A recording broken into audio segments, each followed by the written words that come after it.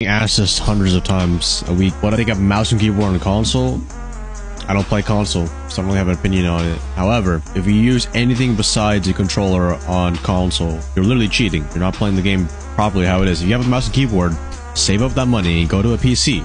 If you mouse and keyboard on Xbox and console, you think you're, oh my god, I'm a top champion player. You are a loser. That's really it. Switch to mouse and keyboard and see what happens. Actually get good over there. If you're good on mouse and keyboard, switch over to PC. I don't think you're good because you and your buddies get a zim all over controller players.